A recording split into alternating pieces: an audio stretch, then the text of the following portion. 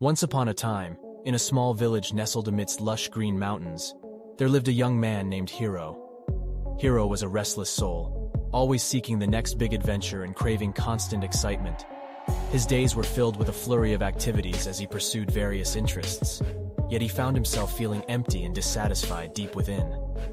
One day, as Hiro was wandering through the village, he noticed a small temple tucked away in a serene corner. Curiosity sparked within him, and he decided to step inside. The temple was adorned with beautiful decorations and emanated an aura of peace and tranquility. Hiro's eyes fell upon an elderly monk sitting in stillness, his face radiating contentment. Intrigued by the monk's peaceful presence, Hiro approached him and asked, "How do you find such calmness amidst the chaos of life? I am constantly chasing after new experiences, and yet feel unsatisfied." The monk smiled warmly and motioned for Hiro to sit beside him. "Let me tell you a story," he said. "Once there was a powerful storm that raged through the forest.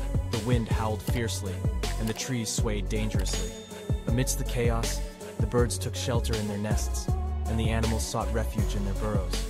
Yet there was one tree that stood tall and unwavering." Hiro listened intently, captivated by the monk's tale.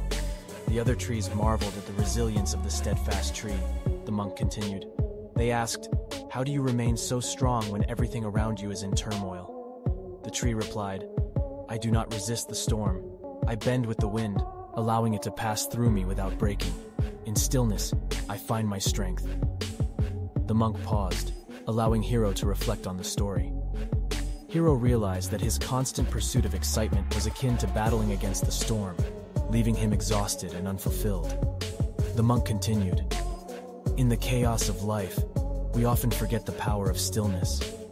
When you embrace the present moment and find peace within, you unlock a profound source of strength and clarity.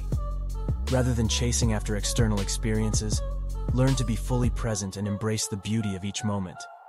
Only then can you discover true contentment." Hiro absorbed the wisdom shared by the monk, realizing that his restless nature was preventing him from experiencing the depths of life.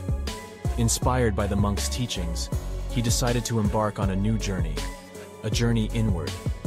He began to practice meditation and mindfulness, seeking solace in stillness. Over time, Hiro discovered that the power of stillness was not in stagnation, but in finding balance within himself. He learned to appreciate the simple joys of life, the rustling of leaves, the warmth of the sun, and the gentle rhythm of his own breath. As he cultivated inner peace, he found that his external experiences took on a new richness and meaning.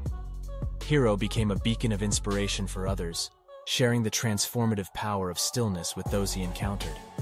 Through his journey, he discovered that true fulfillment lies not in the constant pursuit of external stimulation, but in embracing the profound peace that resides within each and every one of us. And so, Hiro's restless soul found its sanctuary in the power of stillness, forever transformed by the wisdom he had discovered in that small village temple.